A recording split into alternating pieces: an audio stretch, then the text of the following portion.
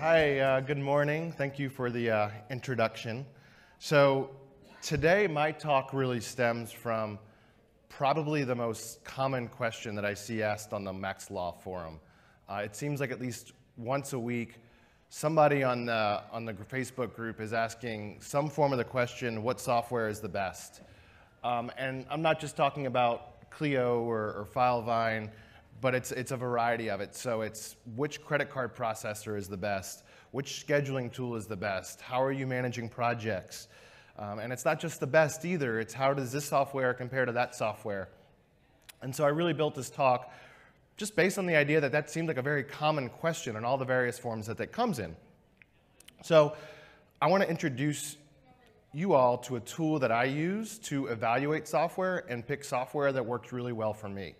As a business lawyer that charges on subscription, a lot of the legal software out there isn't really designed for a lawyer who's trying to do that kind of thing. It's built for contingency or hourly based practices, which isn't really us. So I had to figure out how do I find different software. And as a remote first law firm, we heavily leverage software to make sure that we can be work from home and hybrid. And we've been doing that since well before that became popular a couple years ago. So first, why is this important? And there's two main reasons I'll talk about. The first one is hidden costs versus actual costs of software. If we're evaluating software, it's really easy to go to a software page's website and click the pricing page. And you see what the actual cost is. I'm going to use the iceberg analogy here to talk about that price of the software. The actual cost of the software is just the tip of the iceberg. The hidden costs are everything else. It's much bigger.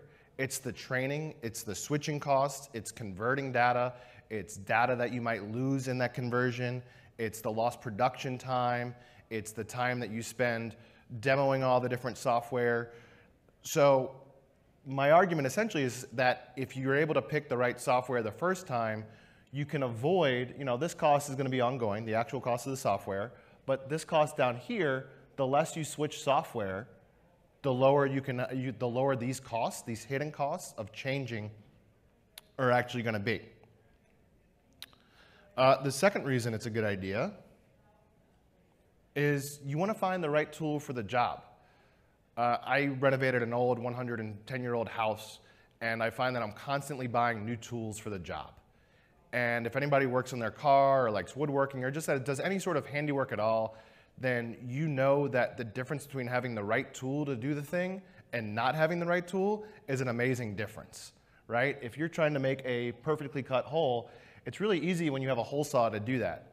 If you don't have a hole saw, this is really freaking complex to do. So if you have the right software to do what works well for your law firm, then I think it really makes sense to take the time to find the best software for it. The other thing that I want to point out in this slide is that we want to figure out not what the tool is, but what problem we're trying to solve, right? I think we've all probably heard the saying that you don't buy a drill, you buy the hole. And a lot of times with any sort of software, they're selling features. And I want to encourage you, and I'll show you a little bit later on, to not just think about the features of the software, but what problem are we trying to solve? Do I really want a drill? Or do I really want the hole, and then I work backwards from figuring out what size hole I want and what tools can help me build that hole. So I think a lot of lawyers look for software in what I can kind of consider to be the old way, or what I'm calling at least here today. They buy whatever their friends say is good. They buy something they saw at a trade show. They said their friend solved the problem, or some young lawyer at Max Law Con recommended it. But the point is we see these questions of which software is best, but it's missing the context of best is relative. What's best for a lawyer charging flat monthly fees and subscription and value pricing is not going to be the same thing for a lawyer who's doing contingency and trying to track their costs and how they're building that up over time and building settlement statements. So when people say which one is the best, I really feel like we need to dig into the context of best for what? What are we actually trying to solve? So the new way is what I want to talk about today. And honestly, it's a really simple tool called a spreadsheet. And so I find that when I use a spreadsheet in this way, I have a really easy time of objectively figuring out what software works for me. So the way I do it is on the far left column, I just list the name of the software, maybe make it a hyperlink to help me get to that website really easy. But I start to look for all the different software that claims to do whatever it is I'm trying to do. I think this is an example of, I used Clio for a long time, and I got annoyed that a lot of my clients have more than one company, believe it or not. And Clio had this just set thing that one person had to be with one company.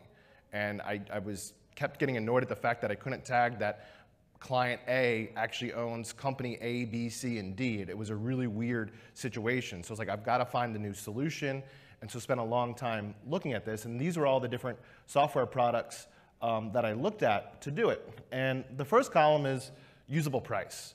So not just the cost, this is the actual cost that I talked about earlier, but what is it going to cost us to run this software? So different software charges per user. Sometimes it's X price up to 10 users. Sometimes it's one user. There's a lot of different pricing schemes out there.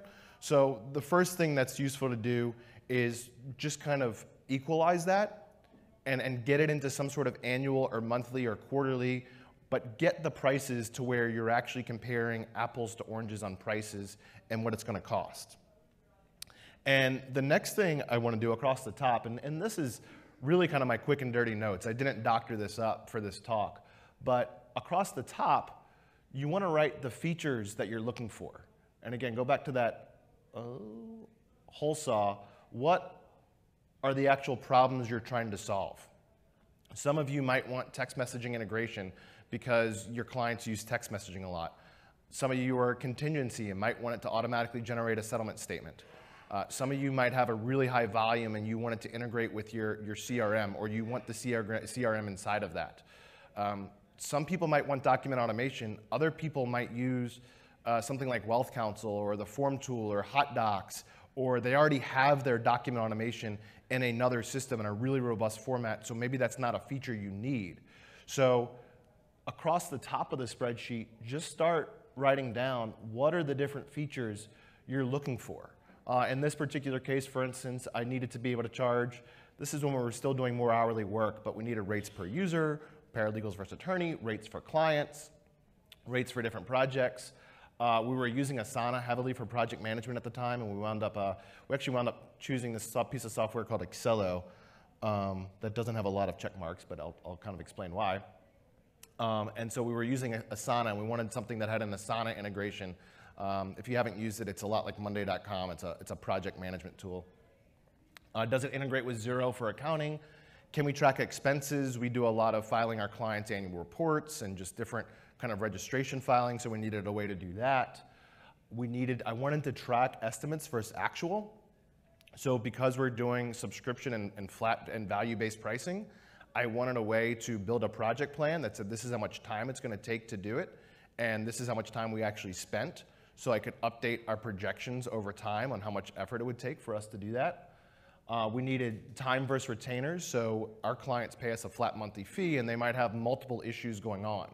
So I needed to say, hey, here's your billing arrangement with us, and then here's the multiple projects or issues we're tracking for you. We're helping you resolve some employment issue. We're helping you and your partners write an operating agreement. We're applying for your trademark, but it's all getting connected to that retainer over here. So I needed software that could do that. I wanted something that could do trust deposits and retainers, and then I wanted a really robust open API so that I could get my data out of there and really expand on it. So you can see down here, I think typically what happens when I do this is I start going through things, and sometimes you get to the spot where you'll just see, okay, something's too expensive. Other times you'll find out that the open API, I think in this case, and the estimates versus actual became two really key features as I was evaluating all these different pieces of software. And so, I mean, this took 2 or 3 months to build out. And what's nice about using this simple spreadsheet is that I'm not just kind of sitting there trialing software one week to another, and I don't spend a lot of time, oh, should I switch or should I not switch? It creates an incredibly effective way to say, okay, I've evaluated all the software out there, and these are the features that I'm looking for, and this has this doesn't have this, and it really helps me cut down on that time of evaluating software. This is another one I did for proposal software, even further, like previously, or older. You could see I added conditional logic for coloring. Just if there was a Y, it would be green. If there was an N for no, it would be red. So in this version, I was looking for software that would help me generate our proposals. Something that would allow me to reuse scopes of work and say, this is included, this is not included. And I looked for, I think, 20 different pieces of software out there that claimed to do engagement letters or proposals or scopes of work. And you can see I kind of evaluated some, and the usable price for some was $700 compared to under $100. I don't even think I figured out what Tinderbox was, but it was super expensive, and I just wrote that. And so again, it wanted to figure out what was really key here in all this. And I think the Zapier integration became really important here, and then price kind of became a good one, and then listing some of the cons. So again, this took a while to kind of investigate the softwares that are out there and figure out what was useful. The other thing I like about this technique, does anyone else get the shiny object syndrome? Yeah, me too. So I use Acuity scheduling for our scheduling tool, and right now I'm kind of having, there's some features that I want, and there's a lot of other, Calendly seems to be developed faster. There's a lot of other softwares out there that have been what I would consider to be shiny objects. The other thing that this tool kind of does is really helps you objectify what you're looking for and what it solves. So I find that when I'm looking at another piece of software in the shiny object way, I can kind of evaluate that software and scratch that shiny object itch without actually committing to it. And then rather than spending a ton of time wondering, oh, is that new piece of software going to work really well for me? I'm already evaluating it in this way, and I'm able to shut it down. So for instance, I did it for scheduling recently, and I was looking to change, and it really came down to Acuity meets most of my needs, but didn't solve one or two problems I wanted it to solve. Well, when I looked at the other pieces of software, I was just trading off. It was solving the problems that Acuity didn't solve, but it introduced new problems that Acuity did solve that the new software didn't. And then I've got a really great price on it. So I kind of just shut that down and have not looked at changing scheduling software in a long time. I think the other thing that this does is, frankly, I love the fact that there's software marketed for lawyers, and I think that can be a good thing in some circumstances. But at the same time, these are 3 websites that have a plethora of software on them. You go back to the proposal software, and these are all things that none of them are marketed to lawyers, but they can all help us put together our engagement letters. And if you have complex engagement letters that you need to send out quickly and you need to regenerate and use templates, these are a lot of options, but none of these are specifically marketed for lawyers. So by using some of these different websites where you can find different pieces of software, you can actually try to find software that's not geared necessarily for lawyers, and it might be older, it might be better developed, it might be more mature, it might have a bigger user base, which means they have more revenue, which means they can develop it a little bit better. So these are different websites I use to say, okay, I'm looking for a project management tool. Let me go on Capterra or G2 or GetApp and look for a project management tool. And then using these websites, I'll start to build out this column A right here of what are the different softwares that do it, and then start evaluating them over time. And maybe as complex as this looks, once you start doing it, it becomes really simple and really clear on, okay, that's a good piece of software that we want to use. And then you get that benefit of reducing your switching costs, reducing your training time, of having the tool to do a really good job. People have talked about delivering great client expectations and using this and that sort of thing this week, right? Well, if you have a better tool to do that, that's great. So finding the tools to do that really works. So where do I download this awesome tool? People are like, are you going to send us a spreadsheet? And I've decided that I don't really think that there's a tool to even download, right? It's just set up a new spreadsheet and figure out what piece of software you're evaluating. Maybe you're evaluating tools for payment processing, you're evaluating tools for scheduling, you're evaluating phone systems, right? Like People are always, oh, I'm upset at Ring Central. Well, look at Nextivia, look at 8x8, look at Dialpad, look at this, that, and the other. It becomes really overwhelming when people ask a question about what software and there's 50 different responses with 30 different answers out there. And so using a spreadsheet, I have right now, I kind of keep about 8 different spreadsheets. You know, this isn't something I delete, and it's not something I revisit all the time, but when I feel like the software I'm using is lagging behind, or maybe I get that shiny object syndrome, it's really easy to kind of open this back up and look at my notes and start to evaluate, hey, maybe now is it time to switch. So right now, for instance, our software stack is, I mentioned Excello. It's a professional service automation tool. It requires a ton of customization that we do in-house, but it's not marketed to lawyers at all, but it solved a lot of the problems that I wanted it to solve. We're using Zapier to connect a lot of stuff. We're using Xero for our accounting. We use Ring Central. We use Acuity for scheduling. I think in all of our entire software stack, and we have a lot of software. You know, we're remote first. We are heavily dependent on that. The only tool we use that's actually marketed specifically to lawyers is LawPay. So by getting out of the mindset of let me use tools that are just marketed to me and marketed to me because I'm a lawyer, and let me focus on the problems that I'm trying to solve in my business, I'm able to expand the pieces of software that are out there and look to options that do what I need them to do, even though they might not be marketed to me. So that's it. It's a really simple tool. I've got actually 4 minutes left. I was kind of struggling to get this to 20 minutes, but happy to answer any questions. How long should you allow for training with new software before you realize, you know what, this software's not cutting it, we need something else? So I would kind of go back to that implementation costs, and if you're able to really dial down on that feature set that you're looking for, if you do this really well, you won't have to switch after a training period. So in my firm, we're only 4 people, so it's a little bit easier than maybe a 20-person firm. But I would say that if you're a bigger firm, maybe have 1 or 2 people evaluating the software and they're figuring it out. So by figuring out what features you want and whether or not the software actually delivers those features, your switch should be much smoother because you shouldn't be figuring it out on the fly. And I think a lot of problems come because people switch without doing a really good job of evaluating software. And so instead of figuring it out on the front end and just, again, using the spreadsheet and what problems are we trying to solve, you're figuring that out on the fly, and then you wind up in a situation where you're doing training and people are, you know, it's not doing it right and you've got to switch back.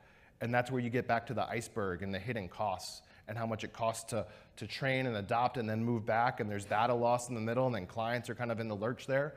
So part of the argument is don't do that, right? It's do a lot of good due diligence on the front end and then switch, and it'll be much smoother.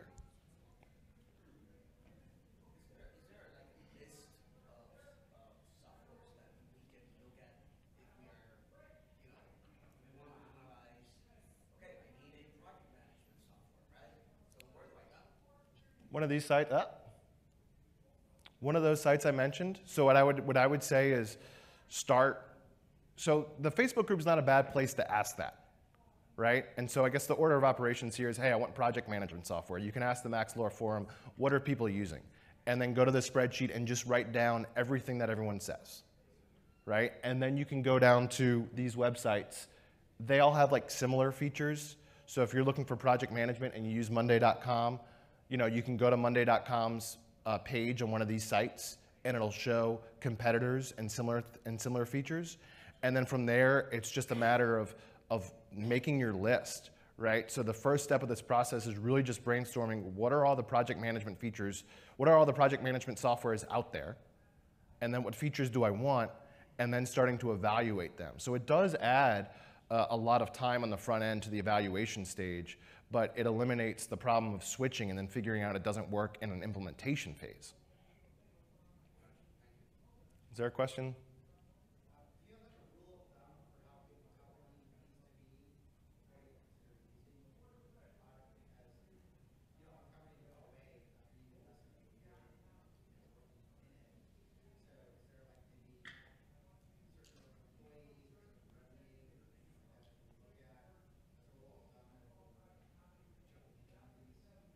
Sure. So the question was, is there a rule of thumb about like when you would start using a piece of software?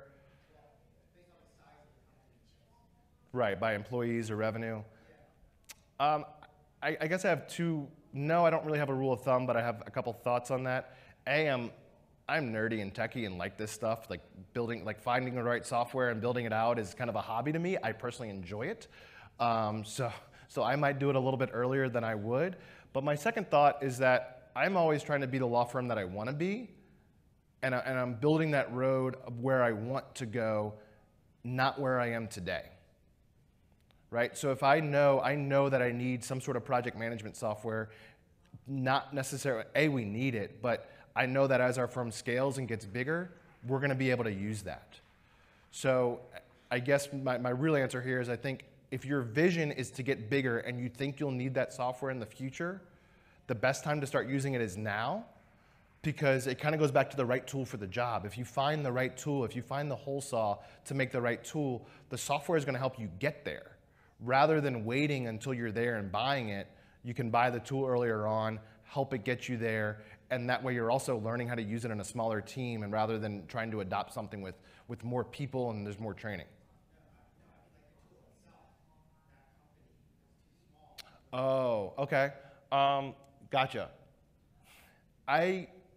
Not necessarily. I do worry about the, I think like AppSumo sells like, $60 lifetime deals. I personally worry about that, right? We're all business owners. I don't know how I could possibly expect you to continue developing an app for me when I'm paying you $60 one time. Like that's just not going to happen.